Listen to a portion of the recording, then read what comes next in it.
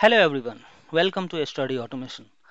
In this video, we will see how we can install AWS CLI.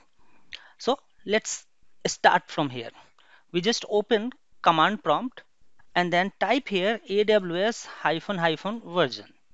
Just we wanted to check whether AWS CLI is installed or not. So right now you can see we are getting AWS is not recognized. So we need to install AWS CLI, and for that I'll open browser, and here I will type AWS CLI download, and we'll go to the first link.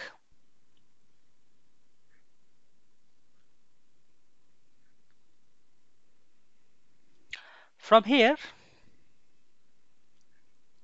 let's click on Window version. So if you want to install in Linux, you can also do the same. Just follow the process that if already installed, then you can remove it. Else, just run this command, curl command, and then sudo install. It will be installed. Same thing you can do for Mac operating system as well. Let me just open Window version, and here we have two option. Either I can download and or I can directly run this command in PowerShell, then it will install. So I'll just click on MSI version 2. MSI is downloaded. Now I'll just click open file, and it will start installation process. I'll just select it, click next, next, install. Now we need to click finish, and then again I will open new command prompt. Let's just write here cmd and then try AWS hyphen hyphen version. So now you can see AWS CLI is installed in my Windows system. So next thing that we need to configure, and before going to configure AWS CLI, we need to create a user for our AWS account. So for that I'll just go to and write here AWS console login, and from here I'll open first link. Let's click on login,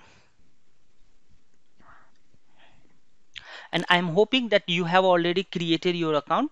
So initially I'll log in with root user and click next. Now I'll search here IAM for creating new user, and then click on IAM link from here, and after that we can just click on users, and then I'll create new user. Here you can write name, so I'll say admin user, and then we can click on provide user access to console, and then I will select I want to create an IAM user, and then let it be. If you want custom password you can give, or just select whatever it is, click next.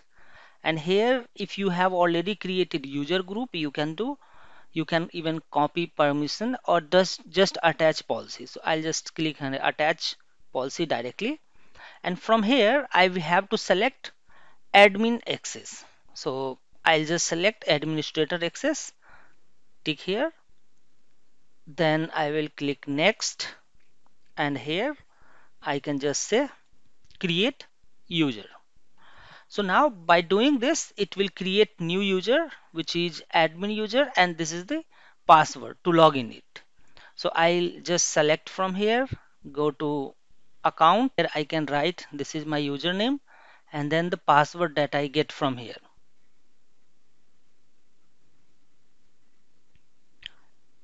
Let me log in it, and then I'll click sign in.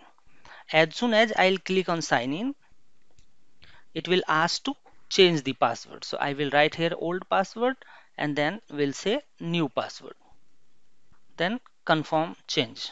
So I have logged in to my new account, and by default it's saying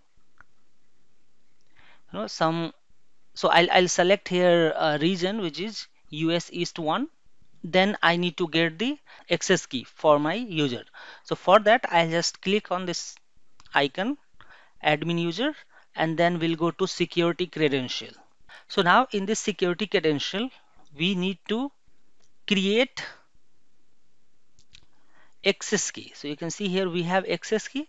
I just need to create access key, and it's saying that so what I wanted to use. So here I'll say command line interface CLI. So I can just select it and then we'll click next and then tag, right? So it's saying describe the purpose. So I'll just say CLI access, click create access key. So here I have this is my access key and then security key. Now what I have to do, I get my access key and security key. Even I can download that for the future reference. But now after getting access key and security key, we need to go to CLI, I mean CMD, and here we have to type AWS configure. So we have two ways to do that. First way is we can just write AWS configure and click enter. Now it will ask you to enter access key. So I'll just paste here access key, and then it will ask to enter secret key. So secret key I'll just copy from here. Now after that I'll just go and paste here, enter. Now it's saying default region. So default region is basically where you want to that should be your default. So you can write US East 1 or whatever is the nearest to you. So I'll say here US East 1. Click enter default format. So default format is basically JSON you should write and then click enter. Now AWS is configured. I'll just say CLS. Now after that I will write here AWS S3 LS. Click enter. So we can see that we have one bucket S3 which is listing here. Even if I want AWS EC2 describe instances, it should list my EC2 instances here. So it's saying 0. I have not added any EC2 instance. So this is how we can configure our AWS CLI. This is our first method. The second method is what we can do. We can open our directory and we'll go to C drive. Then we have users. Then we can go to user account. And here you have to, so since we have done AWS configure, that's why .aws folder is here.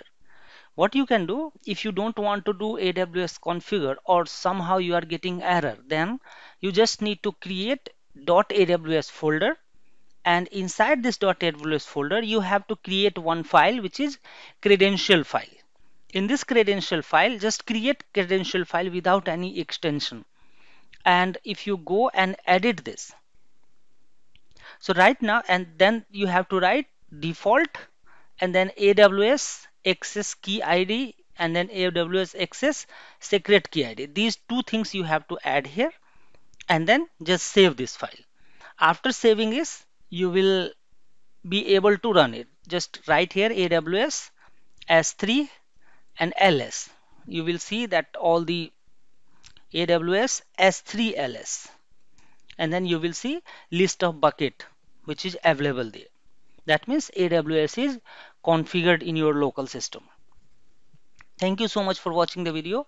In next video, we will see configurations. We will see S3 using CLI.